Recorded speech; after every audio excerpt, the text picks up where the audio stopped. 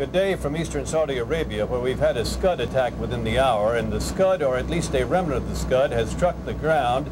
Apparently it struck an American housing unit. There are dead and there are injuries.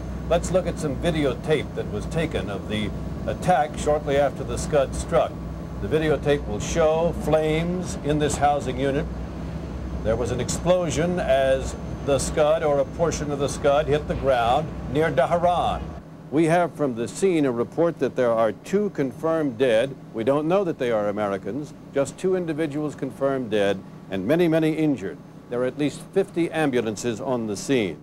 The Pentagon is now confirming 12 dead and 25 injured after falling debris from an Iraqi Scud missile led to the destruction of a building that houses U.S. military personnel near Dharan, Saudi Arabia.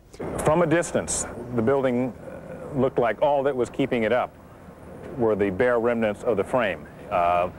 All sides had been blown out. It was still standing, technically, but there were no walls, and there was masses of debris, of wreckage, just piled up on the bottom floor. It was a tragic chance hit. A portion of a Scud missile, most probably the warhead, crashed directly into a 2-story building housing American service personnel. The building instantly was turned into a flaming wreck, and a serviceman who was standing a few yards away at the time describes the horror of it. And I took off the roof. I had my mask on. They called all clear. It wasn't a chemical. It was just high explosive. As you can see, it's total. The whole thing's gone. Ambulances immediately converged on the scene, followed closely by medical evacuation helicopters. Wounded were treated on the spot by medical personnel. The injured taken to nearby hospitals quickly, some even transported by a civilian bus. Outsiders were kept from the compound, but picked up information along the way. I saw a guy covered in blood up there who had pulled 4 people out. What was the condition of the people he pulled out? He said they were dead. And how did it happen that the Scud hit it all? Shortly after 8:30 in the evening, air raid sirens sounded over the Dharan-Khobar area.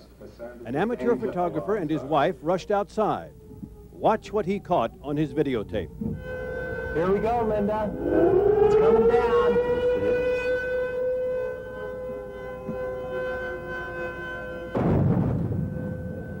The U.S. command here in Saudi Arabia says the Scud missile was breaking up in the air by itself, a common occurrence for Scuds these days. Therefore, no Patriot missiles were fired to intercept it. The command says it was scattered debris that fell over the area. Tragically, it appears the debris that fell in the service personnel's compound contained the warhead, and the Scud warhead can contain up to 2,000 pounds of high explosive.